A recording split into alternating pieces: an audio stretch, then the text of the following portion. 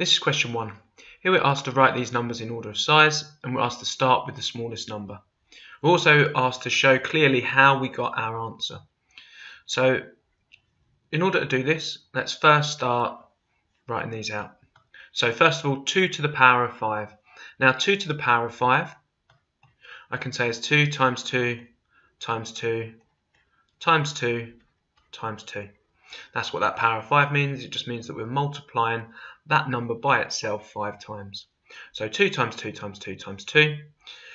This gives us 2 times 2 is 4, times 2 again is 8, times 2 again is 16, times 2 again is 32. Next one, we've got 64 to the power of a half.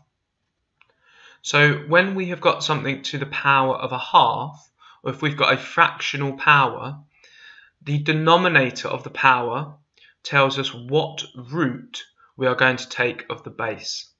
So because we have got a denominator here of 2, we are going to take the second root, or we can also think of this as being the square root. So we're going to take the square root of 64, and we're going to say that that is 8. Next one, we've got 4 cubed. Well, that's just going to be 4 times 4 times 4, which is going to give us 64. So 4 times 4 for 16, times 4 for 64. The next one, we've got 8 to the power of 1/3. And again, what we said before is also true here.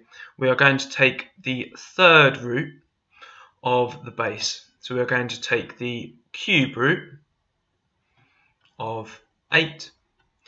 And so to answer this question, we need to ask ourselves what multiplied by what multiplied by what will give us 8.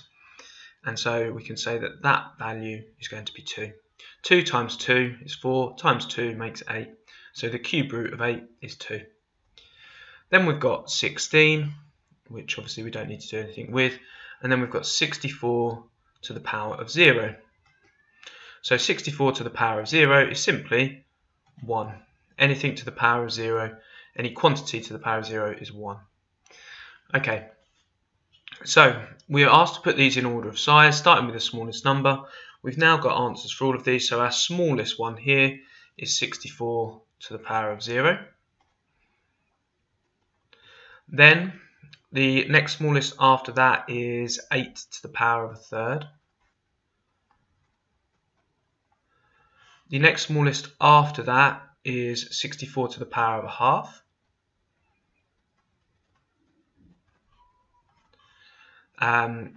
The next one after that is, that's just going to be 16. And then we've got 2 to the power of 5 and 4 cubed. So, final answer, starting with the smallest, 64 to the power of 0, 8 to the power of 1/3, 64 to the power of a half, 16, 2 to the power of 5, and then 4 cubed.